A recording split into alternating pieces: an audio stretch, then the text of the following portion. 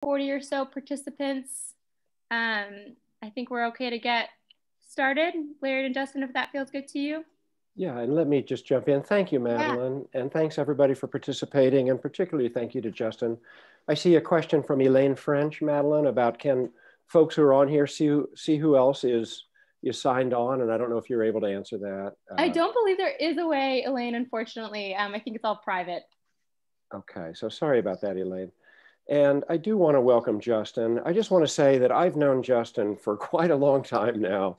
We have worked together since really before he joined Idaho Conservation League, back when he worked with, I believe it was American Rivers, and maybe even way back when he interned, I believe, with Idaho Rivers United. And so I am a little bit older than Justin, been around longer, watched him come up, watched him move up. And for years, as he was the program director at Idaho Conservation League, we really worked closely a lot on a lot of cases. And now, as everyone knows, I hope that Justin has succeeded Rick Johnson at the Idaho Conservation League. And not only has he done a great job of stepping into Rick's shoes, but it's come at a time that really is historic in terms of Idaho salmon and steelhead, just in terms of the political moment, the opportunity here to address something, a very major threat to Idaho salmon and steelhead, the lower Snake River dams, and the voice that this is coming from, Representative Mike Simpson from Idaho. I think most people probably know that Representative Simpson worked hard over many years to put together what we call the Boulder White Clouds Wilderness Bill from 2015, and Idaho Conservation League was a key partner with Representative Simpson in that. I know that the congressman's staff has had a lot of detailed discussions with lots of people around the state and the region, but Idaho Conservation League's been one of the most important voices in talking with them about the ideas you're going to hear about tonight. I do think this is a tremendous moment, and really appreciate, Justin, you spending time with us. And what we're going to do is start off with, Justin's going to take us through the elements of Representative Simpson's proposal. Then he and I are going to have a short dialogue back and forth a little bit about really what does that mean for advocates for the West Fork and Idaho Conservation League's litigation. And then we're going to open it up for more questions. So as you have questions, please do go ahead and type them in. We will have plenty of time at the end, but Justin, I'm going to turn it over to you, and thanks again for being here. Thank you, Laird, and thank you to everyone for tuning in this evening. This is an issue that I really care a lot about, and I know that you all do as well. So thanks for spending time with me. Before I share my screen and go through a couple slides, just to orientate folks towards the scope of the Simpson proposal, I do want to speak a little bit about sort of the ICL's relationship with Congressman Simpson. Many of you names I recognize in the panelists there that I can see on my side.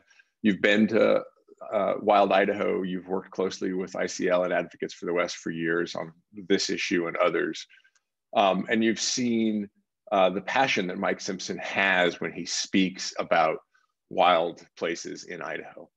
And you saw how he worked for over 10 years to protect an area that's really important to him and to many other Idahoans, the Boulder White Clouds as wilderness.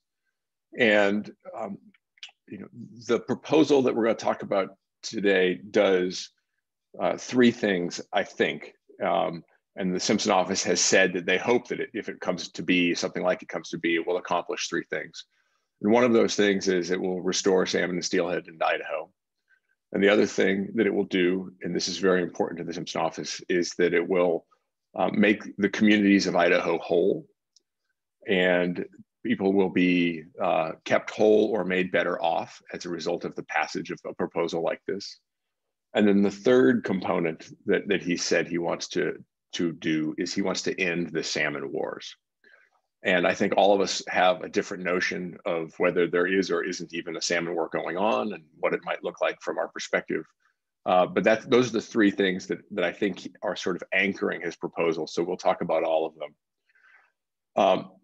As I've spent time talking across the region with colleagues and peers and other organizations and congressional offices, folks want to know why Simpson cares so much about salmon. His proposal was something that I think made sense to many of us who live in Idaho and have seen him as a strong conservationist on public lands issues for a long time. But for people outside of Idaho who are not familiar with Congressman Simpson, I think that they were surprised to see such a comprehensive and bold proposal come out of a pretty conservative state and from someone who is a pretty conservative member of Congress.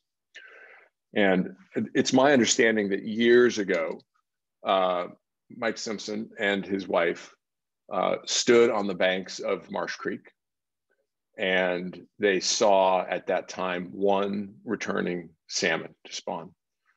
And they were there with folks who brought them to that spot because it would be a spot where they would likely see salmon. Congressman Simpson wanted to learn more about salmon. And in my discussions with him, it became clear to me that he learned so much about the special areas in central Idaho through his work to protect the Boulder White Clouds. And he realized that he'd protected an incredible landscape, but creating a wilderness area does not necessarily ensure that the important species that call that wilderness area home are protected along with that wilderness. And it became apparent to him that although the landscape had been protected, the salmon that made that landscape so incredibly special were not protected necessarily, merely by having a wilderness area designated. So I think that is sort of the beginning of his journey to learn more about salmon and to think about ways that his office could play a role in protecting them, restoring them.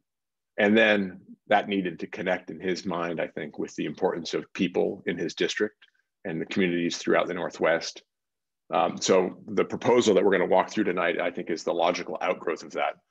And I will underscore that at this point, it's just a proposal. These are his ideas. Many of you have probably seen a video that he put out, about 4-minute video a little over a month ago, where he describes the creation of this proposal. And at that point, he said he'd talked to over 300 folks, organizations, to build this proposal. ICL was fortunate to be one of the groups that he asked questions and listened to our opinions on. But this proposal was built from input from people all across the state and across the region, and it's really Mike Simpson's proposal. So with that, I'm going to share my screen. And Laird, since I can still see you, hang on, it's not going for me. There we go. Can you give me a thumbs up that you can see that? Yep. Okay. So Congressman Simpson calls this proposal the Northwest in Transition. And I think that name, while it does sound a little clunky, it's actually really quite accurate. He is observing that change is coming in the Northwest with regard to salmon, with regard to many of the other things that are captured in his proposal. And so the Northwest is transitioning from where we are today, which is largely built on things and reliant on things that were created in the past. And where does the Northwest want to go? What do we want our future to look like? So he's calling his proposal the Northwest in Transition. I want to start by just saying the cornerstone of this proposal is something called the Columbia Basin Fund. This is a bucket of resources that would be fully appropriated if it came to pass. He is proposing that it be funded with $33.5 billion and that it would be administered by a Senate-approved appointee who would then direct funding to accomplish the many things that are outlined in the proposal or any future piece of legislation that captures all this. So the idea is that the region would receive funding to do all this work, and it would receive all that funding up front so that the region could know that this work will happen and it can't be held hostage 5 years from now to the changing, the fickle mind of appropriators who might decide to stop this. So it's sort of an all-in moment if it were to happen. For the Idaho Conservation League, the cornerstone of this is the salmon recovery part, right? So the removal of the 4 lower Snake River dams comes in at about $1.4 billion. It's just taken out the earthen portions of the dams. For those of you who have seen these projects, you recognize that about 2/3 of the dam is concrete. There's the powerhouse, there's the navigation lock, and then there's an earthen portion, and you just remove the earthen portion. He's got dates here, 2030 to 2031. And there's sediment backed up behind the dams that needs to be taken care of or accommodated in some way. There is some concern that if you remove the reservoirs, the way in which the soils are saturated would dry out, and that might cause adjacent parallel roads and railways to slope a little bit. So there's a stabilization fund for that. $75 million as part of the restoration to replant the corridor, if you will. If you draw down these reservoirs, when you first see them, they will be sort of muddy and silty banks, but over time, plants will grow back. And so we want to speed that along and make sure that good habitat is replanted. And then when these reservoirs are drawn down, things that are currently underwater will be on the surface again. And that'll be the first time in 50 years. And so the tribes have signaled that there are many areas that are culturally very significant to them. And they want to make sure that they are protected as they are re-exposed and people might start paying visits to them again. So there's a fund here for that too. So all in, the components for the dam removal part come to about $2.3 billion. And if you think back a little bit, I said that the fund in total would be $33.5 billion. So only a small portion of the money that's imagined as part of this proposal is really for dam removal. And I think that is what makes this proposal so very different than anything else that the region has ever seen, is that salmon recovery through dam removal is a key part of this, but is really kind of a small part in terms of the infrastructure and investment that the Northwest would see as this advances. The biggest single part in this is actually energy replacement, and that comes in at $16 billion. $10 billion of that would be to replace the energy lost when the 4 lower Snake River dams are actually removed. So, these dams, they do make electricity. And Simpson has said that if the dams come out, that energy needs to be replaced. He'd like it to be firm power, clean power, renewables, batteries, other sorts of energy sources. He has signaled a preference for small modular nuclear reactors. That shouldn't be a surprise to anyone that that's something that he considers a viable solution. His district includes the Idaho National Lab, which is a cornerstone of research out there, and then also energy efficiency measures. $4 billion for what's called salmon spill replacement energy. And while 4 dams are coming out, all the other dams in the basin are staying, all the big federal dams, the mainstem dams, like the Lower Columbia projects, but they'll be operated differently. They'll be operated in a more fish-friendly way. And so, if you spill more water over the spillways of those dams for fish, that means less water goes to the powerhouse. And so less energy will be generated. So you need replacement energy sources created to offset the lost energy through operational changes at the lower dams. So that's coming at about $4 billion. And then here's $2 billion for transmission system upgrades, essentially. And so the Northwest transmission system is woefully inadequate for our current needs. But if you go and spend $16 billion on new renewable sources of energy distributed across the Pacific Northwest, we're going to need to make sure that we have a more robust infrastructure to connect them so that that system works better in the future. So 16 billion is the energy replacement component here. Agriculture is another key community that the Simpson office has said that they need to ensure remains whole or is made better by this.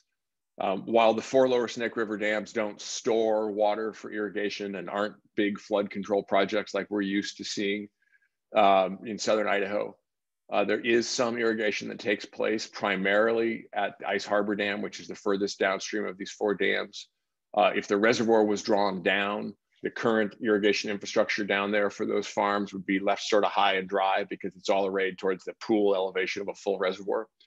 And so $750 million is being allocated here towards mitigating the effects on irrigation infrastructure. That basically means new pumps, controlling sediment, extending pipes, that kind of thing.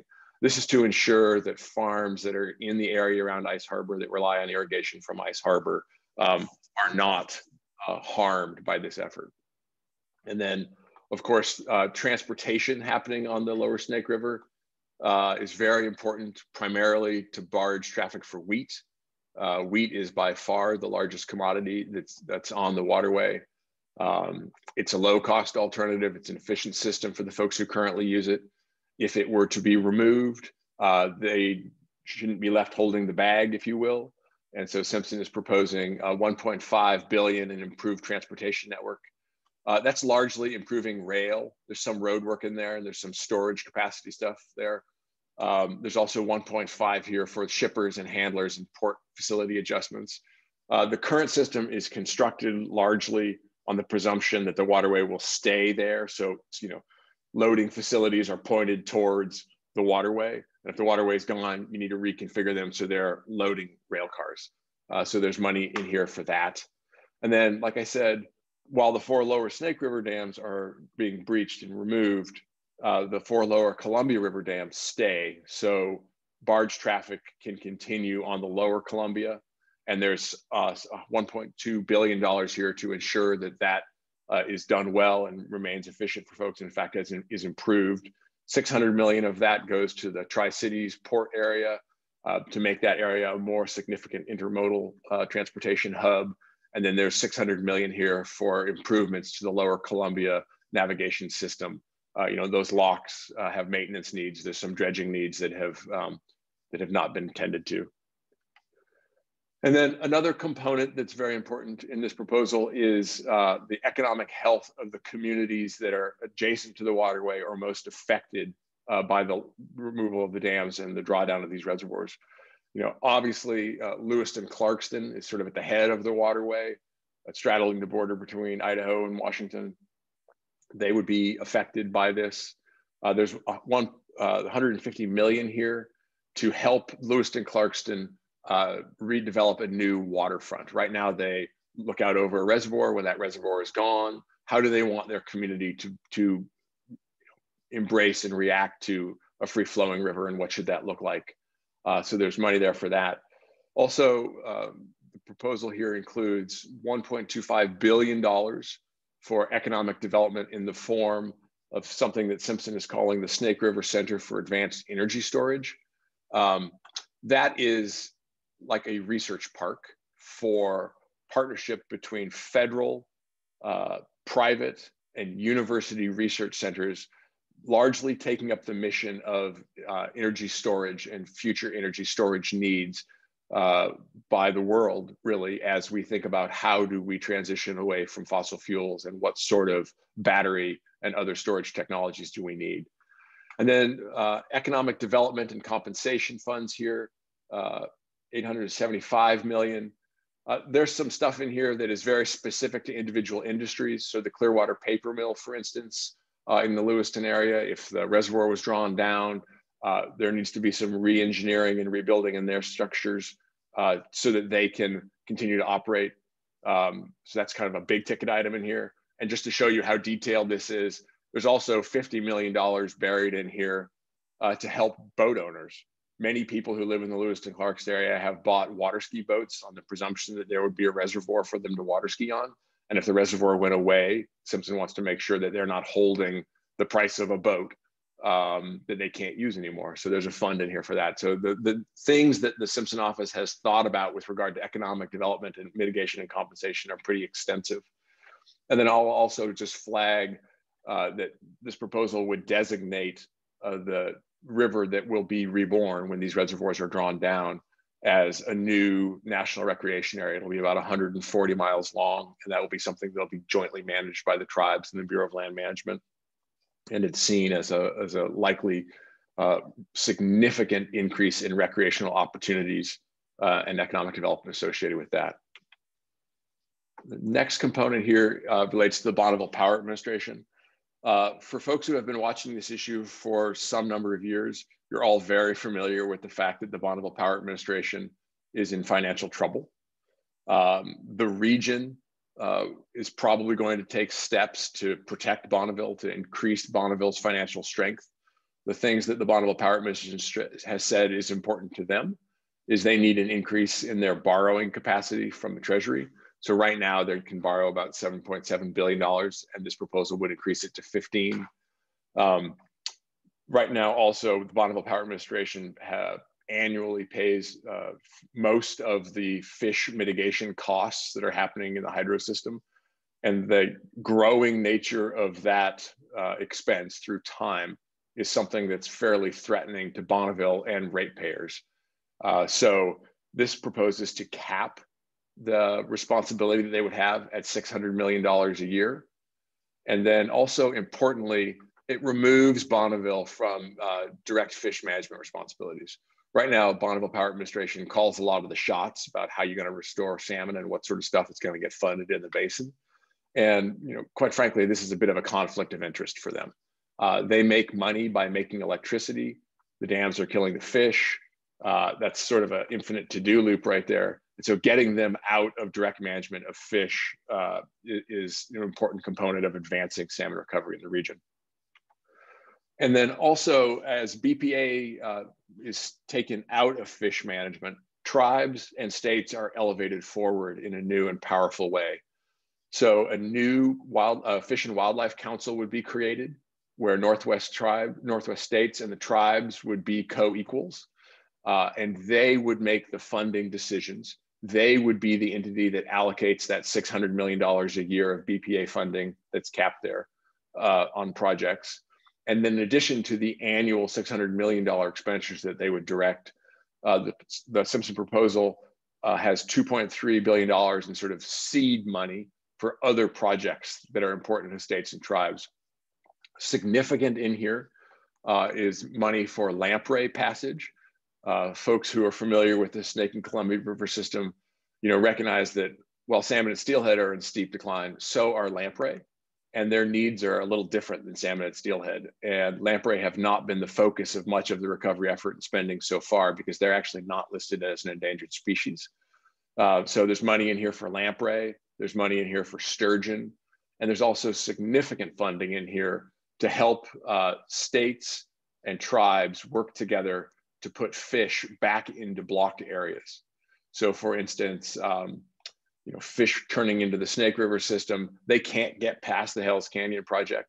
Fish swimming up the mid-Columbia, they can't get past Chief Joe and Grand Coulee. So there's funding in here to work with states and tribes to put fish above those areas.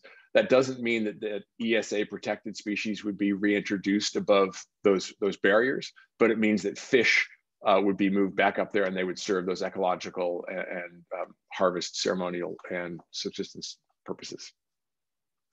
And then there's a really big component of this plan that deals with water quality across the entire region. So Simpson proposes to create $3 billion of funding for watershed partnerships spread around the region. These are voluntary efforts that would work primarily on non-point sources of pollution, so like agricultural runoff and things like that. There's $700 million in this current proposal for Snake River. This is the mid-Snake stretch. This is the Snake River that flows through southern Idaho. There's $300 million for the Willamette. There's $800 million for the Columbia, $600 million for Puget Sound. And of course, Puget Sound is not in the Snake and Columbia River Basin, but it's a signal of how important water quality is for fisheries issues and how it's important that this proposal have something for the entire region. And since the Puget Sound area isn't in the mix for the salmon that move up and down the Columbia, there's funding in here for water quality in the Puget Sound. And the same is true with Washington Coast and Oregon Coast, and then Montana as well. So there's funding to address needs for water quality, largely from agricultural impacts across the basin. And then there's an additional 1.6 million here for agricultural waste management. Agricultural waste management is just a fancy way for saying how you deal with manure. And for folks in southern Idaho, you recognize that we have a pretty serious manure problem, and that one of the big things that's harming the mid-Snake is all the manure and nutrients that are getting into that. And so each of the three states, Idaho, Washington, and Oregon, would receive $400 million of incentives for ensuring that manure gets handled better. In the current proposal, a pretty significant chunk of this money is earmarked for methane digesters. And methane digesters would be a good start for handling manure in better and more responsible ways. And it would also help us address climate change by harvesting the methane out of this manure so it doesn't get into the atmosphere. And also, it's a good source of firm renewable energy, right? Wind and solar are incredibly important sources of energy as we move forward to meet our needs, but they are intermittent in nature. Methane digesters are firm power. So here's a component of renewable that's firm. And then in addition to the 1.2 million that would be for each of these 3 states for on the ground projects, there's 400 million in here for research grants to universities, and that's universities in Idaho, Oregon, Washington, and Montana. And then lastly, and I think somewhat controversially for the environmental community, is a component in here that the Simpson office has related to what I called earlier, ending the salmon wars. And so Mike Simpson sees the salmon wars largely related to litigation. And so he is proposing certainty for dams that remain. So here you can see these bullets. He's proposing a 35-year moratorium on salmon and steelhead litigation at most of the remaining federal dams and many private dams in the systems. So the 4 lower snakes come out, but other dams that make up the Columbia River hydro system remain, and they have a 35-year moratorium on ESA-related litigation. This is controversial. And then there are many private dams in the basin that have FERC licenses. They generate electricity. And so he is proposing that they would get license extensions.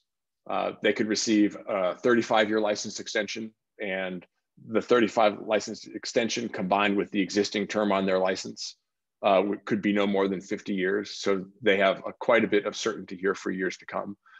This does not absolve them of their need to meet their legal obligations under their existing FERC licenses and permits and other sort of operating things. It is an extension of their license. There's a little bit of uncertainty in the Simpson proposal about what sort of litigation moratorium they might experience as well or have access to. But the main part of this is the FERC license extension. A big part of opposition to dam removal of this scale of the 4 lower snakes has been, if you remove these dams, what's next? You're stepping out onto a slippery slope. And people have said if you allow these 4 dams to be removed, then suddenly people will try and take out Hell's Canyon, or they'll try and take out the lower Columbia projects. So a big part of this certainty effort, as I see it from the Simpson office, is to address this question of the slippery slope argument that opponents have raised through time. So while certain dams are coming out, certain dams are being given certainty that they will stay. And even though certainty is being given that dams whose operators want them to stay, it's also very apparent that there are many projects in the basin, dams in the basin, where the owners are open to removing them voluntarily, or actually would like to remove them because they're no longer serving a useful purpose, but maybe they don't have the funding to do so. So while certainty is provided for dams, there's also a significant fund created for the voluntary removal of dams. And then there's also a significant fund created here to address liability. We've seen that there are instances where dam owners want to remove dams, but actually they can't for legal liability, sort of insurance coverage reasons. So this slide here captures the components of his proposal about dam certainty and slippery slope arguments, but also this notion that some dams are still going to keep coming out in the basin because the owners will want to remove them.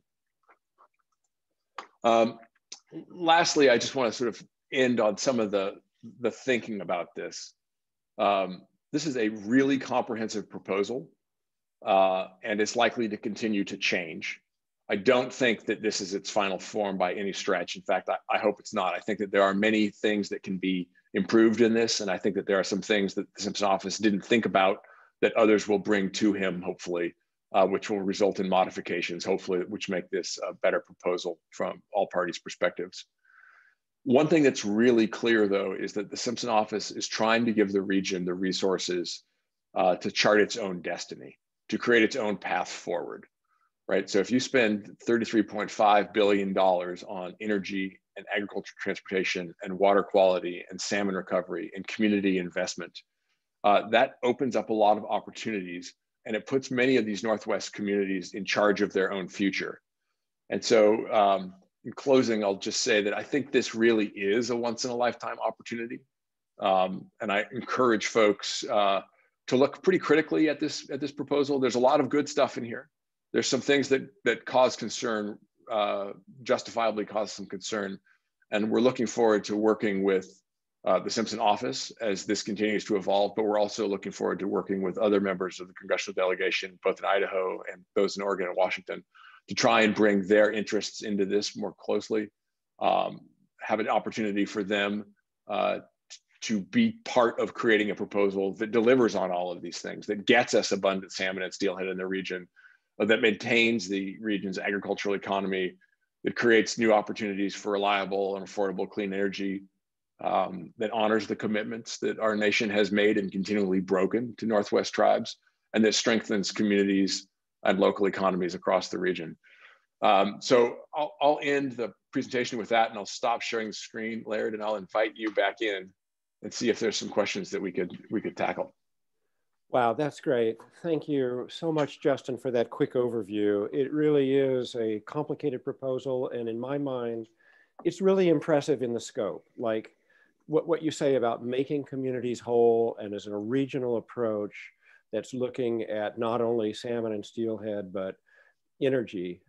What will our energy future look like? And what would the economies of Idaho, Oregon, and Washington look like with a restored Lower Snake River? And I love the idea of a national recreation area there. But we want to drill down a bit into what this really means, I think, for advocates for the West and the work we do. We, of course, are free lawyers that go to court to enforce these environmental laws. And there's not a lot of precedent for a litigation moratorium, much less for ending litigation wars. There was the analogy of the spotted owl, the Northwest spotted owl, and the Pacific Northwest old growth controversies that erupted in the 80s and the early 90s.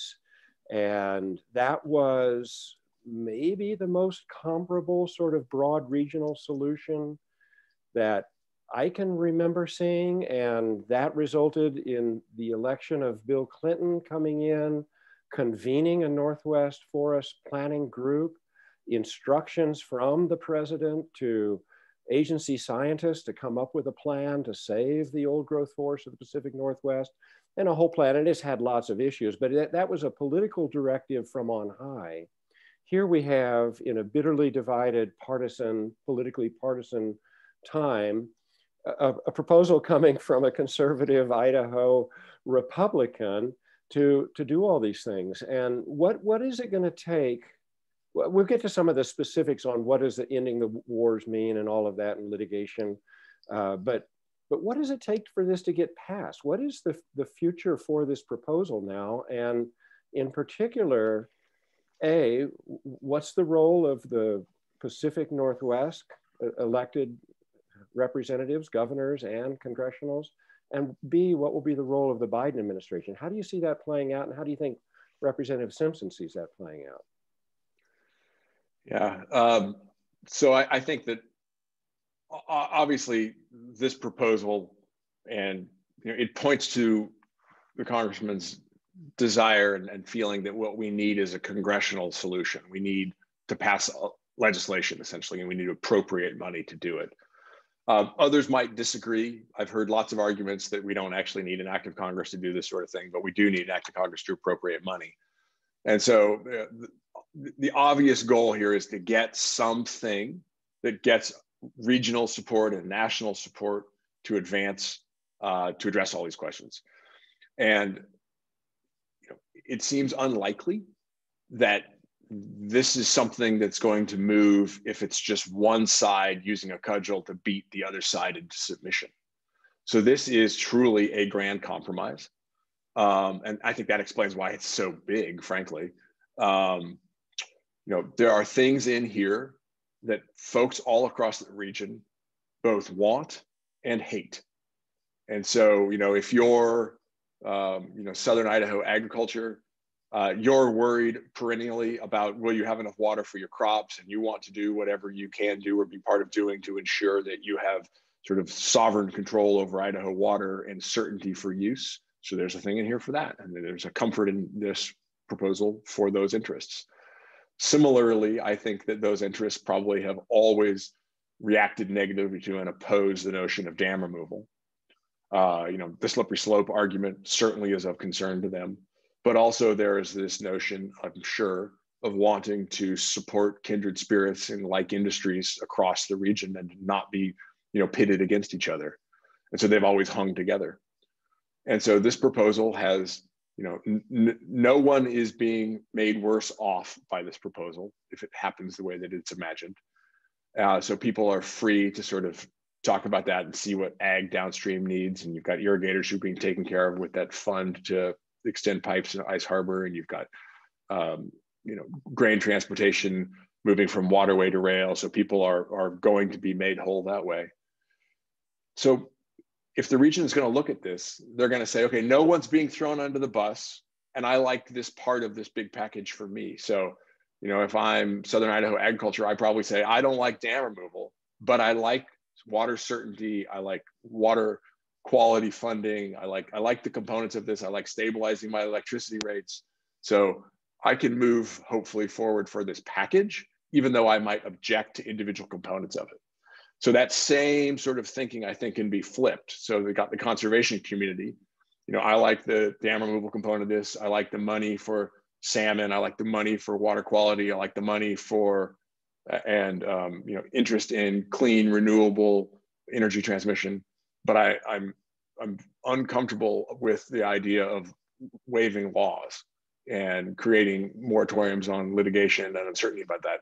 So can I be made confident that all the good stuff that's coming in here, water quality funding, salmon recovery funding, energy funding, is that sufficient? Is that going to address the region's concerns from an environmental front, or do we need to rely on litigation still for something that's coming or we don't know about? I think that's an open question. And I think that that's likely to be the thing that many folks in the environmental community have to grapple with. I've heard some folks say that, in a big compromise, nobody gets everything that they want. And I think that the Simpson proposal, illustrates that point exactly. I certainly don't think that the Idaho Conservation League gets everything that we would imagine we would like to see advance. And similarly, I can imagine, folks who are traditionally on the other side of the table on this, they absolutely don't like a lot of the stuff that's moving forward in this proposal, but they probably do find value in like many of the other components. So there's a lot to, and I appreciate folks' questions coming in, and I'm going to be trying to articulate some of them. A lot of them are consistent with the questions I want to ask. Tangibly, how does this move forward? Like, the proposal's been out for what, 6 or 8 weeks now. And there was a recent article, I believe, in E&E News saying the response from the Pacific Northwest congressional delegations in the 3 states has been crickets. We know that in Idaho, our elected congressionals have indicated opposition, as has Governor Little. I don't know that you can answer these, and you were talking about it before, but why do folks in Idaho who are going to be getting a lot of money out of this oppose the removal of dams in the state of Washington? But B, in particular, where do the Washington state senators, Patty Murray and Maria Cantwell, stand? And what do you know about what's going on with negotiations between congressional offices and talking that may not be out visible in the public? Yeah. So, this proposal was made public by the Simpson office, I think at midnight on a Saturday night on, early February. But of course, in talking to 300 different organizations over a 2-year period to try and build this thing, a lot of people kind of knew something was coming, and they, so word that this was coming was on the street before this thing was actually on the street. And you started seeing it kind of reaching a fever pitch, on the Thursday or Friday before the big planned announcement. People were already putting out press statements. No, hell no. Yes, it's the greatest thing ever.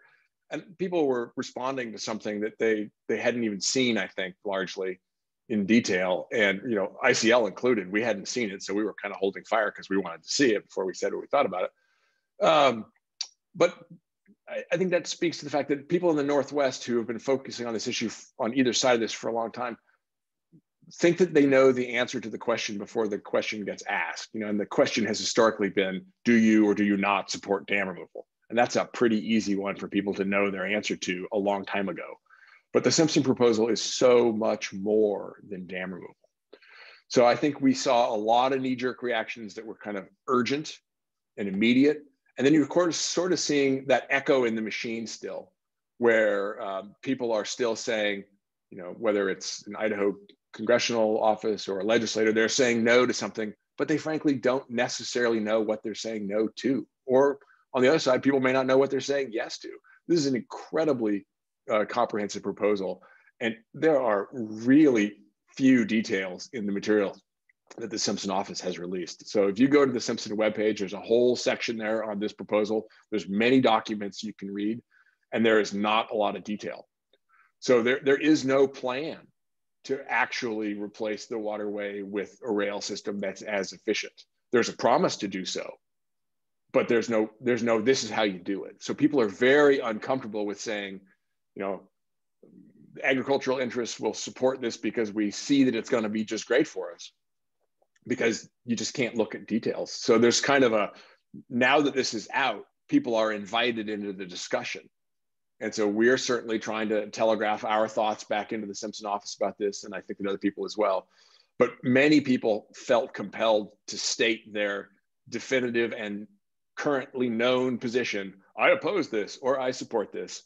And a lot of very interesting discussions are now happening sort of out of the limelight and behind the scenes, where people are really digging into this, and they're saying, wow, you know, for $3 billion, we could really have a very different looking transportation system for grain in the Pacific Northwest, a transportation system that actually would not make us captive to the market prices at the mouth of the Columbia River, a transportation system that would allow us to take our grain to Tacoma or, you know, east. You can't go upstream further than Lewiston in a barge. So, you know, a rail system is different, and people need to think about the implications for that. And so I think some very interesting discussions are happening, whether it's on the power front, transportation front, ag front, water front, the litigation certainty front. All of these things are really starting to happen. And nobody has really signaled a change in position yet. And I don't think that's likely to be happening in the near future. But some very interesting discussions are happening behind the scenes. And I'm hopeful that as the Simpson proposal continues to advance, people will step into it and say, here's my ideas on how you make it better so that it really works for me. So just to be clear, I mean, my understanding is there is no draft legislation. Nobody has put pen to paper to say, here's what we would do in terms of enacting federal law or changing federal laws, including the litigation moratorium. Is that right? There's no draft yet? I don't believe there's a draft. I've certainly not seen one. I can tell you actually that in our conversations with other members of Congress from across the region, they're saying they want to see a draft. Yeah. And I think that's interesting because the Simpson office has said, well, we didn't draft one because we knew if we drafted one, you'd just, you know, you'd dig through it and you'd see details you didn't like, and then we'd be, you know, at loggerheads over a detail. Let's work together to create those details. Let's work together to draft it. So there's this sort of funny chicken and egg problem where people are like angry that there's no details and say they want a draft, but then would be very upset if the draft didn't say exactly what they wanted it to say. Well, I think we've seen with the Biden administration already with the 1.9, I believe it was, trillion stimulus package that a very narrowly divided Senate approved, in contrast to the Obama years where President Obama tried to water down stimulus funding to satisfy Republican objections, and it didn't really work. And here Biden just went ahead with it. And now we all know, I believe, another 1.9 trillion infrastructure bill is in the works. What I've heard is probably August, September is when that may move. You know, 33.5 billion for Representative Simpson's proposal sounds like a lot, but it doesn't sound like very much in the middle of a 1.9 trillion proposal. What's the likelihood of this being in a shape to be included in that infrastructure bill? Is that the path that's going to happen? And maybe a little harder edge to that, what's to stop the Democrats from taking the good things they like out of Simpson's proposal?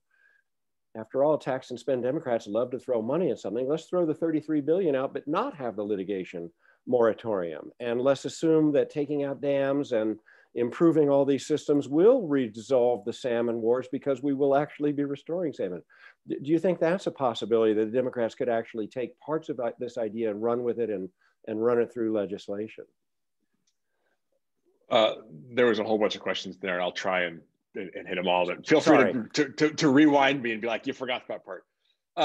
So it was clearly a hope by all of us, frankly, who are in support of something like this, moving from proposal phase to legislation phase, that the infrastructure package that's being created in Congress and being advocated by the Biden administration, that would be a vehicle for this. And nobody really knows when that's going to happen. I mean, is it 2 months? Is it 6 months? I don't think people know. The longer this proposal sort of hangs out there in its current form and doesn't start getting members of Congress from Democrat and Republican side sort of participating in this discussion, the less likely we are to actually be able to write bill language. Simpson has said pretty pointedly he needs dancing partners, as he calls them, from across the region to put together ideas in his proposal and other things into bill text, which could then be captured in the infrastructure package. So that's still goal one from my perspective.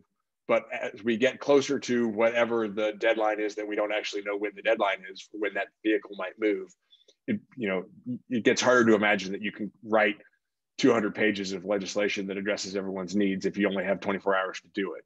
So there does come a point where you're like, okay, we're not going to be able to have all of this comprehensive proposal in there. And so about a week ago, Simpson said he was open to other ideas. And one of the other ideas that he floated was, what if the infrastructure and spending bill that moves forward contains full appropriation of funds for the Columbia Basin Fund, but doesn't direct how that money will be spent? Is this an opportunity to fund the work, even as you continue to have lack of details or lack of clarity around what the actual work is? So that's another option that he signaled. There are other things also happening across the region. You could imagine a standalone piece of legislation, perhaps, or you could imagine some larger collaborative effort. For me, being in the infrastructure package would be the best path. It becomes less likely the closer we get to that deadline. Using it as a funding vehicle is a second best path. And so we'll try and see how that all works out. And I'm sorry, I've kind of spaced on what the last part of your question was. No, you're doing great. And I'm going to be getting into some more specifics, including some of the questions coming out here. So realizing that the legislation is not drafted, we don't really know what it would look like. The notion of ending the salmon wars, having a litigation moratorium, extending FERC licenses, what are going to be the dividing lines there? For instance, you've mentioned no ESA litigation over the major dams. Does that only mean anadromous fish, salmon and steelhead? What will happen with Idaho's bull trout populations, which are also listed under the Endangered Species Act? Of course, they're threatened by the lower Snake River dams as well, but they're threatened by a lot of other things up in the headwaters. Would not anadromous fish somehow be exempted as well, do you think? Laird, I think that's a great question. And I'm just going to go back to what I said earlier, which is the proposal that's on the table is really scant on details. And the language that's in the proposal does say anadromous fish related litigation. So bull trout wouldn't necessarily be part of that, and neither would sturgeon. But I think that people need to come together and talk more about this. I think that Simpson's notion of ending the salmon wars is probably very different than what someone who is on the Willamette or on the coast might mean when they think about salmon wars. And so, the proposal that Simpson has put out, he feels very strongly about. And I saw some chat go by here a minute ago that they mentioned the mailer that Simpson had mailed out, where it's clear that he is really prioritizing this notion of litigation, moratoriums and ESA certainty. So he feels pretty strongly about that, obviously. But I don't necessarily know that that's actually a solution that ends any sort of salmon wars in areas where there aren't hydrosystem questions. So a one-size-fits-all approach, as envisioned by Mike Simpson, might not really be what the region wants. Mike Simpson might be able to articulate his notion of ending the salmon wars for his constituencies, and that would probably have to be part of any proposal that he would allow to go forward with his name on it. Obviously, he's not going to do something that's not in his constituency's best interest. But that might mean that this proposal doesn't touch all corners of the region in the same way. There might be customized components of it that make sense for the different parts of the Northwest, the different user groups on both sides of this issue across the Northwest.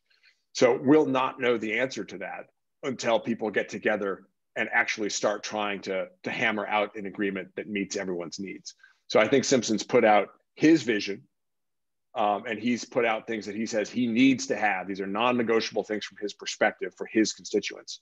But I'm not interpreting that to mean that it's his way or the highway and the whole thing goes or none of it goes. So I think that there's room for flexibility to customize it for people's needs.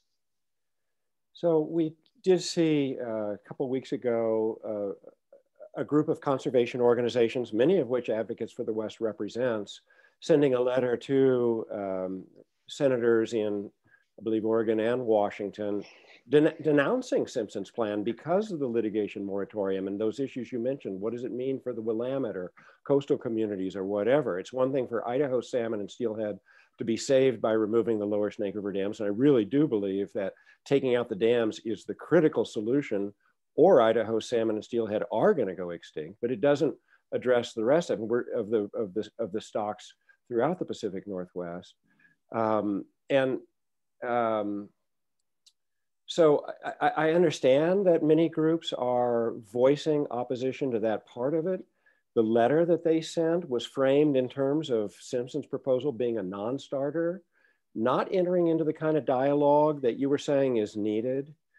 Is that a damaging sign? Is that a discouraging sign? What can we all do to try to foster more dialogue? Because I take it, this is Simpson's proposal. This is not written up. This is not done yet. There's back and forth. There needs to be negotiation and there needs to be compromise, but let's get some major good things out of it if we can. So how can we, do you think, Justin, talk with our friends and find fora, not just these kind of Zoom calls where we really can hash out some of these issues? I think this is a really important part of the discussion, actually. And I think that the concerns that have been raised, that my organization has raised, that others have raised, and that these other groups put together in a letter, I think that those are concerns that need to be taken pretty seriously.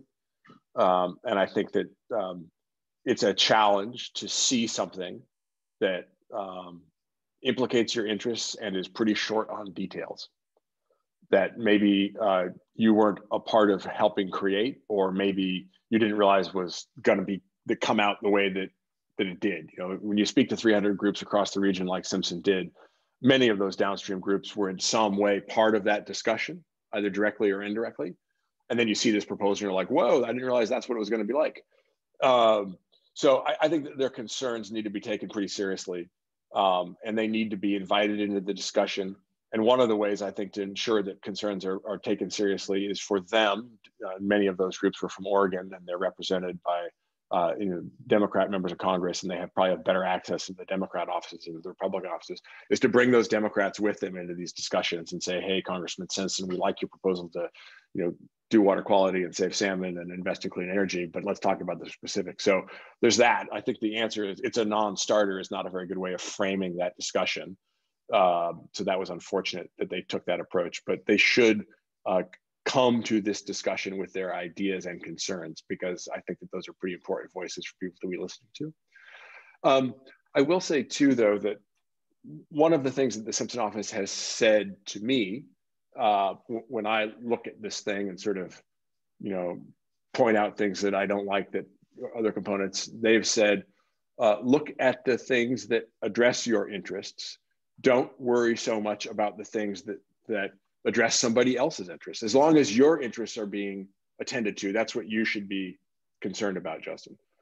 And so we are pretty outcome oriented at the Idaho Conservation League, and I want to see water quality restored and protected across the region.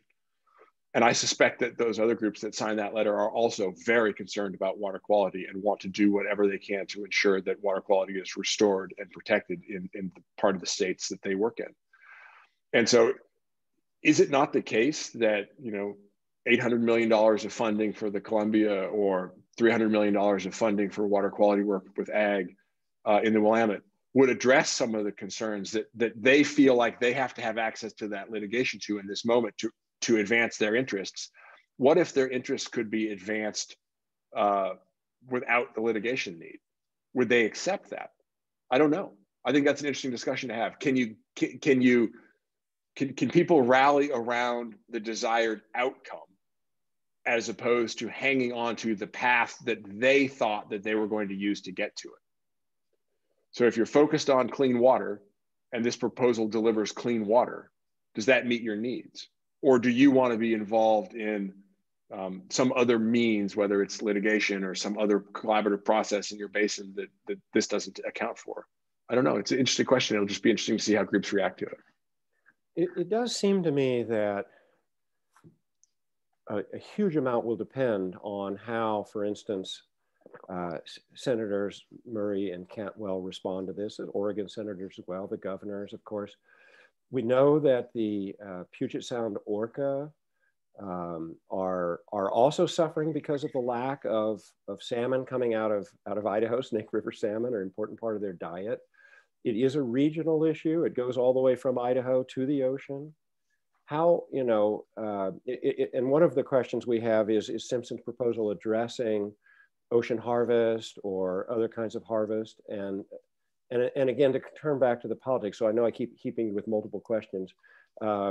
When, how, where can we get some buy-in from the Oregon and Washington congressional delegations to actually have a dialogue with those conservation groups that wrote them the letter opposing this, to have a dialogue with other folks across the aisle? Eastern Washington representatives tend to be Republican.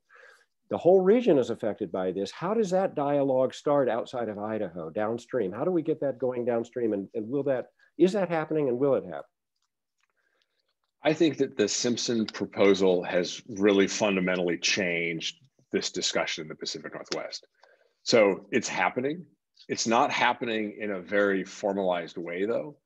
And some people like informal processes and kind of one-offs and shuttle diplomacy, and other people like a big collaborative.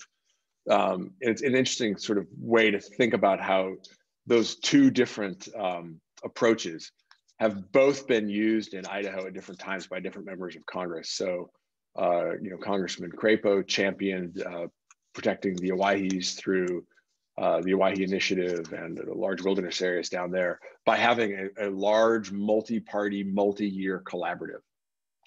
And Congressman Simpson protected the Boulder White Clouds by not actually ever having a big collaborative where people sat around a table and hammered it out. His office practiced more of a shuttle diplomacy style. And I think that frame, that way of doing business, if you will, is apparent in this proposal. And we'll see how this advances. I do think that in order to draft that text that takes this from proposal to legislation that gets regional buy-in, there's going to have to be a lot more people in that discussion. And there's going to be people who need to lead that. Members of Congress and the governors of the states and the tribes will play a significant role in that.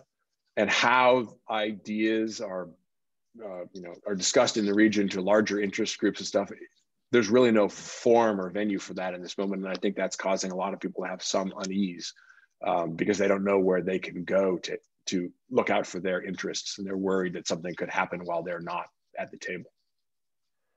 So we're right at 7 o'clock now. I think it's a really interesting discussion. I'd like to keep talking for a few minutes if you have a little more time, but we realize people may drop off. You got another 10 minutes or so to keep talking, Justin? I do, and I've sort of just been listening to your questions and stuff, but I've been seeing the chat sort of blow up with a couple of questions. And, right. And I wonder if we could just sort of maybe turn the question to the chat for a second and really make sure we just, like speed date our way through the chat questions and sort of see if we can answer some of these quick things. That's what I was going to get at as well. And I want to just say one thing before you get going on this. I'm going to give you a second to take a breath. I want to provide a personal observation, which is I've been a public interest environmental lawyer now for almost 30 years. And part of this career, you know, it's always in court. We enforce the environmental laws, and we try to solve on the ground problems. And what I found over and over again is that litigation itself rarely actually solves the problem. Litigation creates a crisis. Litigation creates some way to change the status quo. Litigation changes the perception of costs and benefits by different parties so that it can affect mining, logging, road building, livestock grazing, water diversions, what have you. The enforcement of federal laws in federal court is an important tool in the conservation movement, but it's only one tool. And the long-term solutions tend to come from outside of courts. And I spent about 10 years working on water flows in the Middle Rio Grande in New Mexico, using an endangered species, the Rio Grande silvery minnow. And we were making a lot of progress legally in forcing federal agencies to keep water in the river for the fish. And we got hit with a political rider. Senator Pete Domenici at the time, powerful senator, ran through a rider through Congress, which gave the Middle Rio Grande basically an out from the Endangered Species Act. And he tried to pretend there was some money flowing to help the minnow and all of that, but there was no negotiation over it. It was rammed down our throats. And I learned from that if your litigation gets too far out ahead of the politics, you can suffer losses. And so when I look at Simpson's proposal, what I see is not an attempt to ram a solution down everybody's throat by changing the law, but instead to look at long-term structural solutions and throw a lot of money at it. It's not that much money, but it is a lot of money. And I know those numbers, the 33 billion, are based on not pulling things out of the sky, but looking at actual costs to replace the irrigation system at Ice Harbor or what have you. And so I know those are real numbers and they're big numbers. And I just want to say that the notion of a litigation moratorium, amending laws, yeah, that bothers me. What will that do for advocates for the West work? But I know clever lawyers can always find ways to reinterpret, sidestep, find another path, go this way, launch a different approach. I gotta say that I think it's going to be very hard to draft language to provide real litigation protection over the long term. Maybe I shouldn't say this aloud. I think some of our colleagues who are very worried about this maybe underestimate the ability of clever lawyers to regroup and find different ways to go at it. There certainly will be a lot of devil in the details of writing up the language. I would like to participate or review that language, but we haven't gotten there yet. But I'm just pointing out that I think Simpson's approach to a regional problem by looking to involve all of the regional players and to look for real solutions, it deserves our applause, at least for that. So I just wanted to make that comment. So that gave you a second to look through the questions, Justin, and figure out where you want to go next. I was actually listening really carefully to what you were saying. I see there's a question in here that I think it says, follow the money. You know, who does this help? Who's being taken care of? I think, as Simpson said, he's restoring salmon, he's protecting water quality, and he's ensuring that communities and interests are not made worse off by this and are made better off. And some of those things cost more money than others. You know, quite frankly, 16 billion for renewable energy is a lot of money, but it's for carbon-free renewable energy, which I support, and is definitely part of the Northwest addressing climate change. Someone else mentioned something in here in the chat about clean energy and the time it would take, and the notion of firm versus intermittent. There are scant details in the Simpson proposal, and you know, I saw something from the Bonneville Power Administration the other day. It was a section of an article that had been written. I think it was in the Spokesman Review. And I'll not get the numbers exactly right, and I'm sorry for that. But BPA said that they thought that they needed about 300 megawatts of firm and about 1,900 megawatts of intermittent distributed across the region in the appropriate way and connected by transmission lines to fully mitigate for the loss of the 4 lower Snake River dams. And so I think that, you know, Congressman Simpson is signaling strongly that he wants to see firm dispatchable power created to replace the loss of the removal of the dams. But I'm not aware if he has said, the exact number that I think has to be firm is 2,000 megawatts or 3,000 megawatts or something like that. I think he is signaling, though, that utilities are telling him that they want to ensure that under any circumstances, the energy of the system is replaced in a way that allows us to have access reliably to affordable energy to meet the region's needs, whether that's a cold snap in the winter or a peak in the summer around air conditioning demand on a day with no wind in the gorge or something. So I think his proposal is pretty comprehensive, but the lack of details in here are both a cause for consternation and a sign of flexibility, I think. So I hope that addresses those sorts of questions. There's another question in here about if the dams come out by 2030, will the fish make it that long? I think that they will. They're in decline, obviously. They're very low numbers. As they get lower, the situation will become more desperate.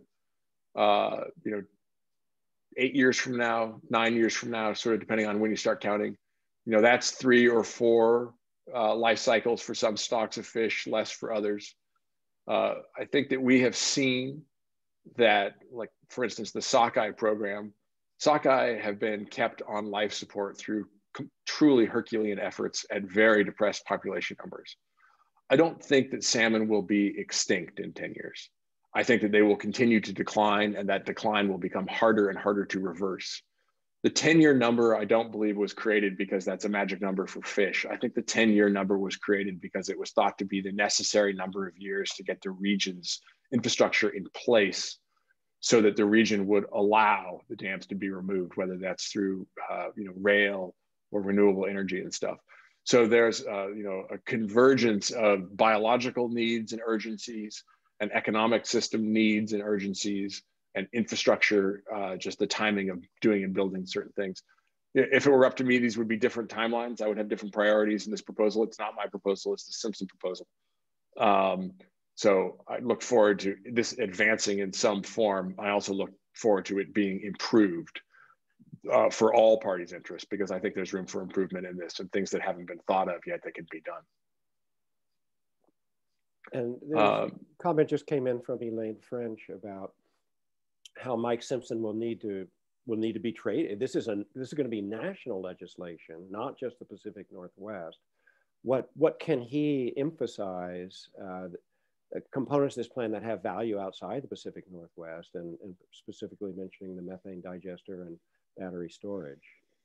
Is there a sense that, Raul Grijalva, Sheldon Whitehouse, I mean, people across the nation who care about these issues, are they seeing this as a platform to kind of jump on and things that they could support, do you think?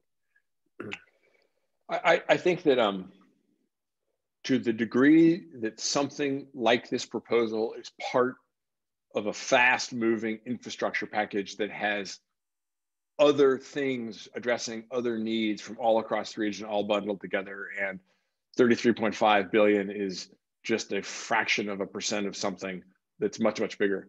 I don't think that you will see sort of the need for horse trading, particularly because I think members of Congress from other regions will be all advancing their own things. And I think to the degree that this becomes a standalone bill, it will get a lot more national scrutiny. So I think, whether it's an environmental proposal or an infrastructure proposal or a funding proposal from the Midwest or, the central part of our country, if they're all packed in together, I think members of Congress will be attending to their own needs and not throwing stones and glass houses towards everyone else's stuff. So there's some value and urgency, I think, in trying to be part of a larger infrastructure package. And if that happens, great. And if it doesn't happen and it goes a standalone route, I think that there will be more scrutiny and there will be a need for the Simpson office to highlight some of the things that have more national significance, like battery storage research and things like that, like Elaine points out. I think that's a good point. I think it's actually really important for people, normal human beings, my dad, my sister, my friends, to pick up the phone and call their member of Congress and call other members of Congress, call the Washington Democrats that don't seem to be moving, call the Oregon Democrats, write letters, participate in the advocacy that organizations like mine make available to you in pretty straightforward ways. You can log onto our website. You can learn more about this issue. You can decide to write letters to the editor. You can decide to write letters to your member of Congress. You can take the easy route and you can click buttons and make it happen sort of automated. And that's helpful, but it's much more meaningful to make personal contacts with people. It's not lost on members of Congress when they receive letters in the mail or when they receive phone calls. They know that that shows more commitment from the person who is contacting them than clicking a button and sending an automated email. If you only have a moment, click a button and send an automated email. If you've got a little bit more time and more interest in this issue, sit down and write a letter. You can repurpose the same letter to every member of Congress, but it's sending it with a stamp means a lot more than clicking a button on email. Well, I just want to thank everybody. I think we have gone on past our time. I think we could talk about this all night. And if we were at Wild Idaho, we probably would. I am sorry that we're probably not going to be able to gather at Wild Idaho again this year. Is that right, Justin? That's right. The Idaho Conservation League is not going to be having our traditional Wild Idaho conference at Redfish Lake. COVID has just made that so that's not a really great idea, even though vaccines are making their way through.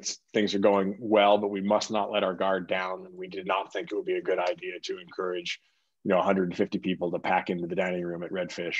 We're going to do something virtually this year again, like we did last year. I think that was well attended and well received. It's not the same as meeting in person, and I really am sorry we won't be able to do that. But we'll find ways throughout the fall as it's safer to get together to do that in person. Well, I know that you personally and Idaho Conservation League as an organization are investing a ton of time and resources in this. This is really in many ways, and I know you have many other priorities and things you're continuing to work on. Advocates for the West works with Idaho Conservation League on many areas of public lands, water, fish and wildlife issues, and we're continuing to do so when we represent ICL in various court cases. If this proposal were to become law and there was going to be some moratorium and language preventing lawsuits, is not going to end the partnership between ICL and Advocates for the West, because there's going to still be a lot to work on. I'm not worried about that. I would love to see that day come. I do think that everyone here on the call, we really appreciate your interest and your participation, your support. Another way you can support this effort is to make a donation to Idaho Conservation League or to Advocates for the West. We are not squarely in the middle of all the litigation over the lower Snake River dams, but we are involved in a variety of efforts dealing with habitat in Idaho, with water flows, with BPA and so forth. And, again, I would welcome the day that we might be precluded from bringing some litigation because the lower Snake River dams are going out and billions of dollars are going to renewable energy and to clean up water in the Snake River Plain and other places. But there's going to be a lot to do to get there. And thanks for taking the time with us, Justin, to help us. Thank you. Understand it. Laird, just as I close out, I could give sort of a shout out to the work that Advocates has done. Not only on salmon and steelhead and water quality and so many things across Idaho and the entire West. You've got offices in Idaho and in Oregon, and just all kinds of incredible things being done. This issue has really been advanced through time by so many organizations. Our partners in this with, Idaho Rivers United, Idaho Wildlife Federation, Conservation Voters for Idaho, Trout Unlimited, the Nez Perce tribe, the Shoshone-Bannock tribe, the Shoshone-Paiute tribe, tribes across the region. This is such an incredible and big issue that were it not for all of the people working together, even when we're not always in agreement with all the details, people have been pointing in the right direction and swimming together as a pack to try and get something done for salmon and steelhead for so long. And so, staff who have started at these organizations and board members who are at these organizations and aren't on staff or aren't on the board anymore, this moment has come about because of the work of literally thousands of committed supporters, staff of organizations, board members, just the rank and file members and supporters of these organizations. This is an incredible time, and much has been accomplished, but there is so much more to do before we get this over the finish line. So just like with COVID, we can't let our guard down with this issue. This is far from resolved, and we can't let our guard down now in this moment either. Awesome. Thank you both. Thank you, Justin. Thank you, Laird. Thank you, everyone, for attending. I'll just reiterate, this will be on our YouTube channel recorded. And if you had a question that didn't get answered, please feel free to email that account's email address that came with your confirmation, and we can settle it over email. But thank you all so much. And thank you, Justin, and thank you, Laird. Thank you, Madeline. Thanks, Justin. Thank you, everybody. Bye-bye.